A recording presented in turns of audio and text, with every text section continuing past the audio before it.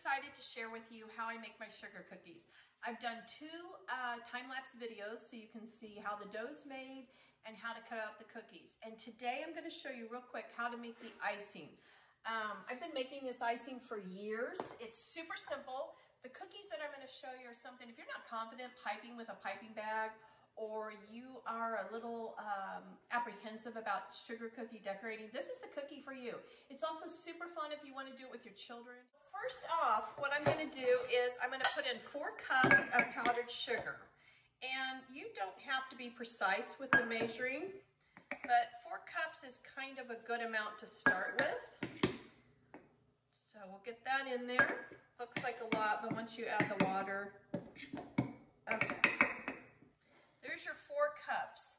Next, we're going to add, I don't measure, but if you are measuring, you're going to want to do about a teaspoon and a half of vanilla. I use this great Mexican vanilla.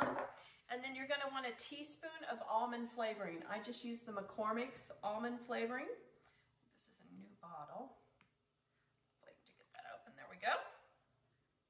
So about a teaspoon of that, maybe a dot more.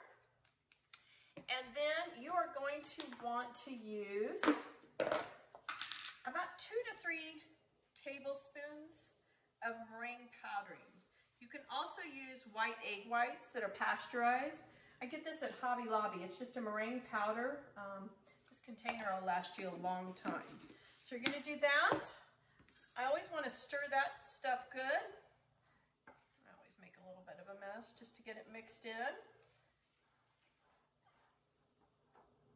And then we are just going to add water to the consistency. So just start with, a fair amount. You can always add more powdered sugar if you get it too runny. And you can continue to add water till you get the consistency that you're looking for. And be patient with it. Just are going to stir it together. You'll see the centers start to come together. And it's pretty thick, so we're going to need quite a bit more water. But I always tell you, you can always add more water. You can't take it out. So don't be too liberal with adding the water in, because it does start coming together surprisingly when you don't realize it. So we're kind of getting a good paste here. Oops, making a little bit of a mess. A little more water. All right, so once we get this icing made, there are just a few tricks. If you want to try piping, you can use Ziplocs if you don't have piping bags. I have piping bags because I make a lot of cookies, but you can take a regular Ziploc.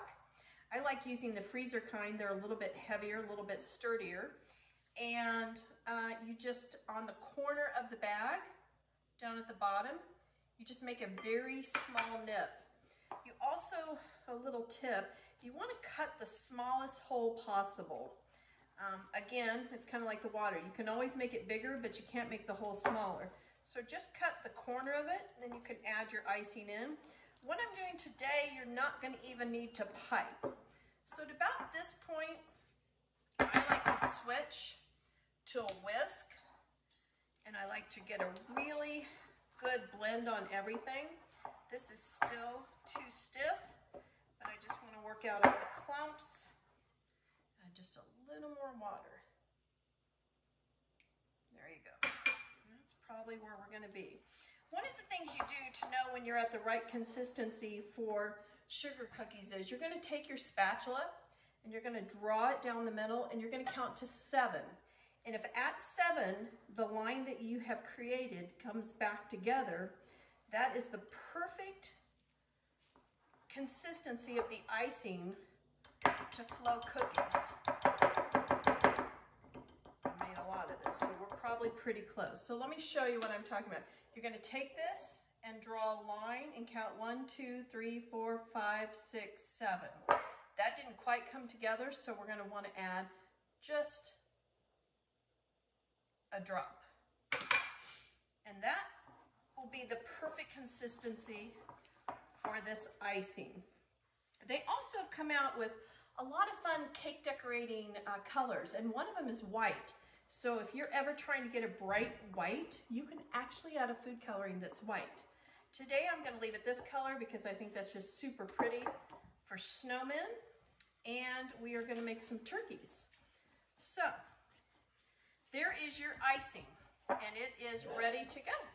So that's the first step in the cookies. I'll be back later.